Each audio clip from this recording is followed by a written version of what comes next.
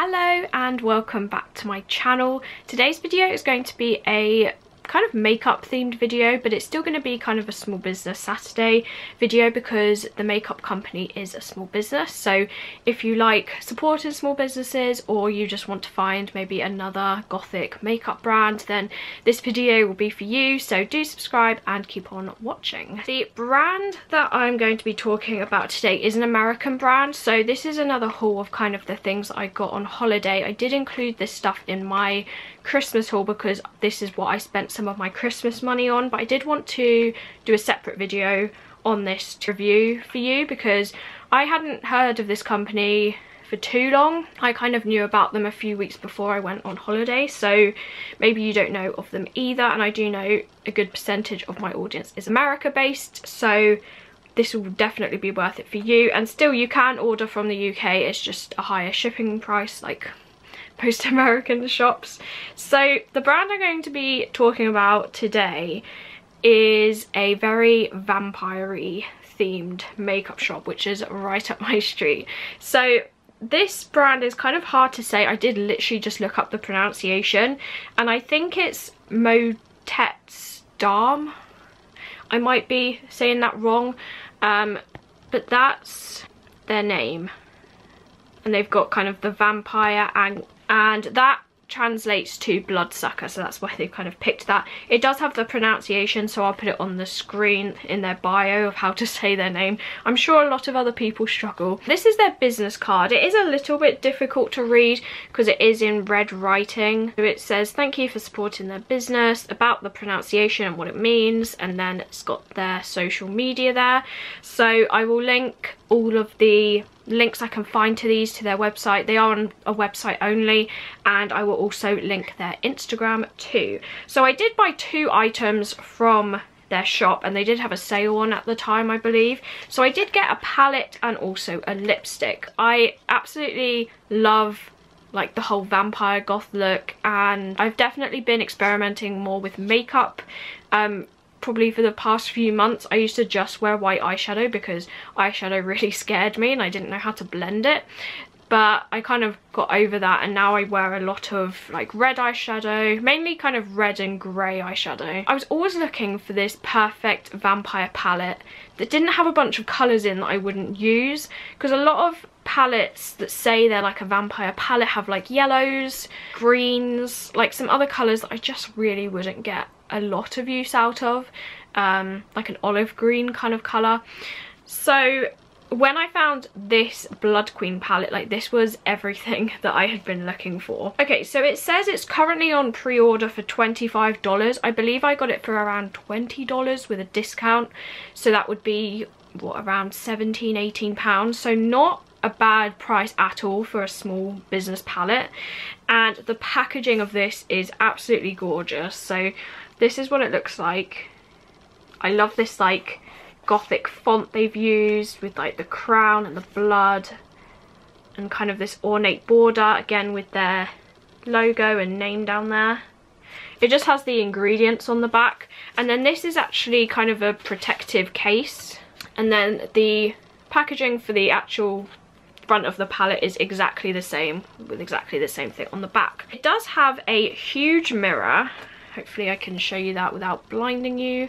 So it does have a full mirror on the top. It's a good sized mirror. Maybe if you're traveling you could definitely use this to do your makeup because it is a decent size. The shades of this is definitely, as I said, what made me pick this one, because there's not many shades in this that I wouldn't use, and that's what I was really looking for, because I didn't want to buy a palette just for like 2 or 3 shades.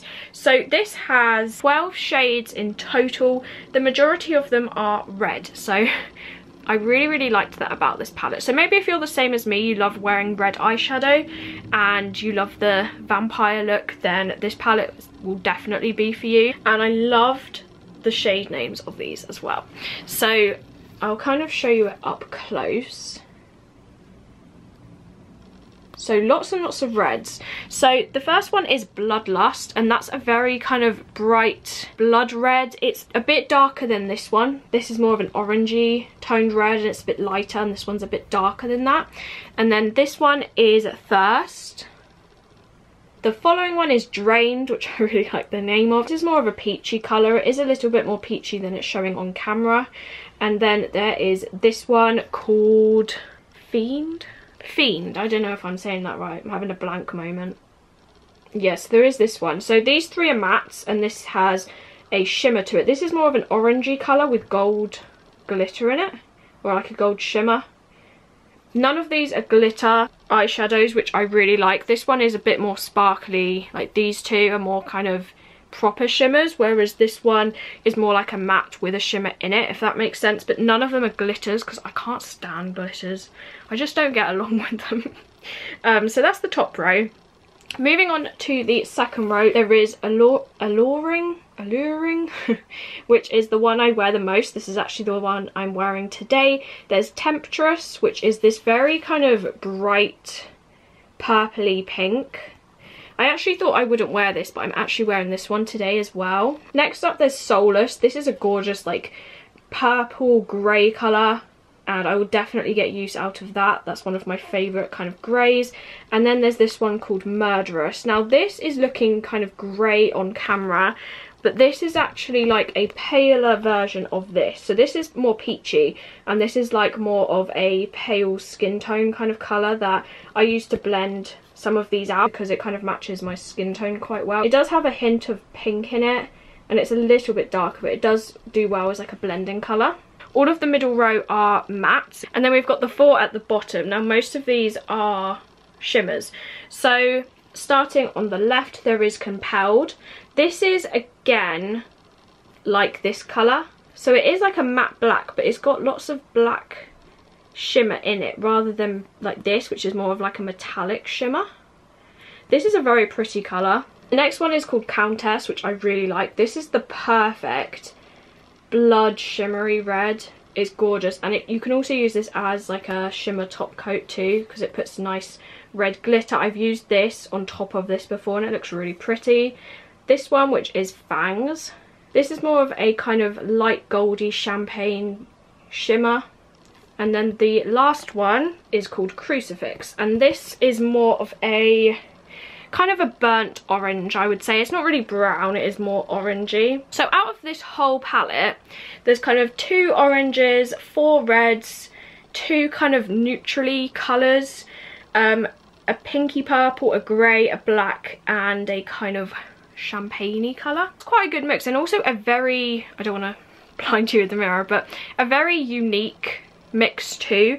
Usually with vampire themed palettes there's always yellows. I don't really wear yellow eyeshadow, and there's also a lot of browns, and I just don't wear brown eyeshadow. The closest ones are probably these two, but this is an orange, and this is kind of like a burnt autumnal browny orange. So I would still get use out of this because I would wear it with like autumnal outfits. So this was just basically the palette of my dreams. I really like all the shades, and I think I will get a lot of use out of them. So as I said, I did actually wear this palette today so I could do the review and kind of show you how it looks. So the colours I wore today are Temptress. So I just put this like pinky purple like all over the lid, and then I put this colour over it, which is alluring, I don't know how to say that word, to match the lipstick, which is also what I'm wearing. So this is kind of the look that I got from this palette. I'll just show you kind of up close what it kind of looks like. I'm quite happy with like the formula of this. Obviously I haven't used all of the shades. I will say you do get quite a bit of fallout, that sounded really weird, from these shades, but I was like really like packing the colour on, so I wasn't really surprised.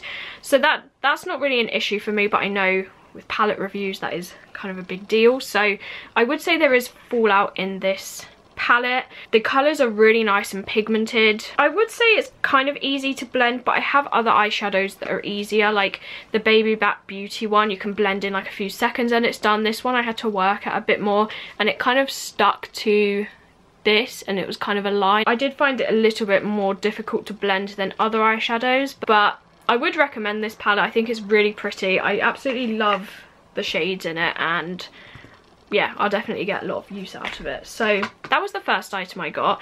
And then I got a lipstick, and again, the packaging of this is very pretty, and I got this in the shade Vampyress. I really hope I'm saying that right. But they've got their branding on the cardboard box, and then it says Perpetual Matte.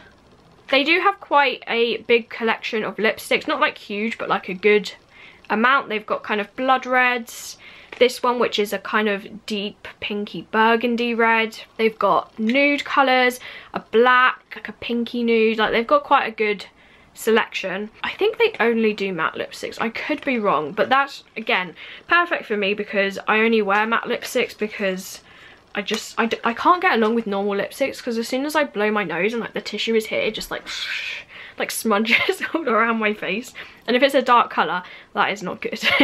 So this is the kind of packaging of the actual tube. I like how it fades into this gradient, like black to the purple. I did swatch this earlier because I was trying to get my eyeshadow to match the lipstick, so I kept it on so I could show you. So that is what this colour looks like. So yeah, it's kind of like a pink based burgundy colour. It's like the perfect vampire kind of colour, and this is what the colour looks like on. So as you can see, it's not shiny like the Maybelline ones. Like the Maybelline matte lipsticks have a very unique consistency where they are a liquid lipstick, but they have like this gloss to them, yet they don't come off. They're very unique. This is kind of more like a standard matte lipstick. It dries matte. Like you can see, there's no shine to this. However, I've put this on. I haven't like eaten or drunk anything. Really, I've had one sip of my water, but that's really not enough to test it. So if I eat with this on throughout the day, which I'm sure I will put a comment in the description box for how well it held up. I'm predicting that this is going to be like some of the newer Baby Beauty lipsticks where it kind of comes off most of it.